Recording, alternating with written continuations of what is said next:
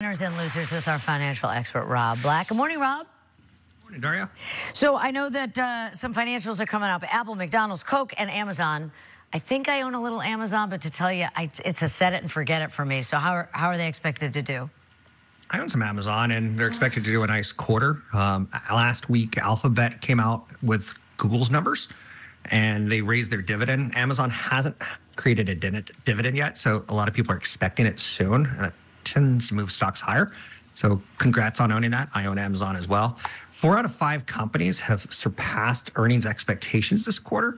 So it's a nice quarter so far. This is the busiest week of the earnings season, which happens 4 times a year.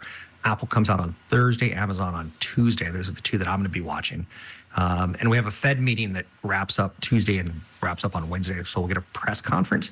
Nothing's expected to happen other than theory about what's going to happen and when. Okay, my ears always perk up when you talk about travel stories, and in this case, it's Venice, and I guess you would need to pay an entry fee.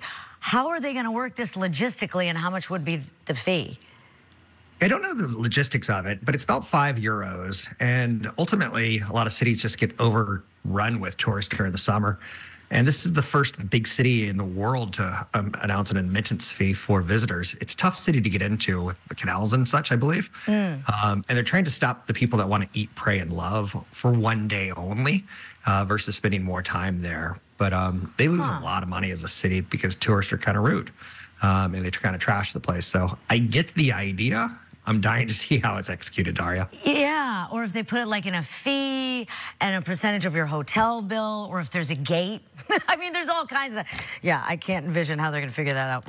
I also didn't understand how YouTube worked because I didn't realize, you know, I know commercials on TV, they make a lot of money, but wow, YouTube is pulling in money.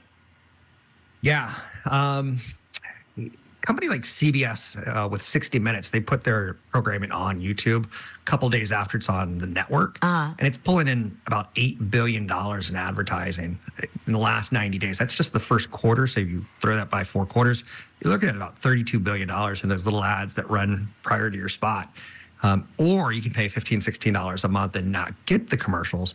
But YouTube, for something that was once silly dog videos, it's a pretty big financial network now at this point in time. Yeah, the whole model is different now.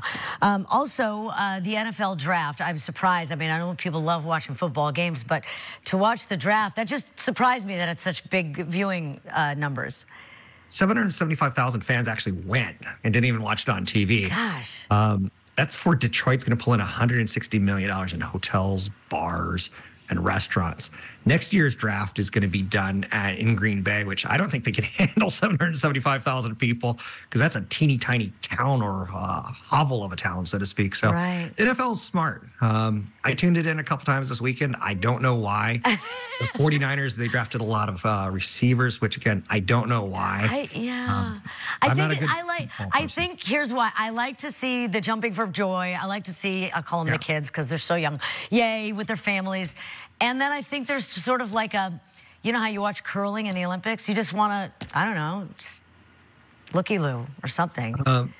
For teams like the Jets, who are always bad, the dream dies the day of the draft. So you get hope is eternal until after the draft, and then reality sets in. So 49ers will have a good year this year. I think they drafted the receivers for the record so they can pay receivers less because Purdy's about to make a lot more money as a quarterback. Right. Okay, let's talk about, since we did NFL, NBA, because there's also a new model. When I hear they sign with a network, I get that, like ESPN.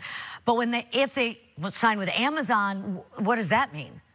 Well, Amazon's worth $2 trillion. So basically the NBA, their TV deal lapsed last month. So they had a deal with TNT and with ESPN for $26 billion for 9 years. Now they're starting to negotiate the final terms with Prime Video, Amazon Prime, and with ESPN. But Prime Videos can get regular season games. They're going to get postseason games. Pretty significant. So the NBA wanted a streamer ultimately, and they chose not Apple. They didn't choose Google. They didn't choose NBC in this deal. They stayed with ESPN. And ESPN's going to get about 80 games down from 100. And they're going to get the exclusive rights to the finals on ABC. It's a 10-year deal, it looks like. And the WNBA is going to be packaged both with Amazon Prime and ESPN with this deal. So pretty interesting. Thursday Night Football on Amazon, it's been kind of clunky.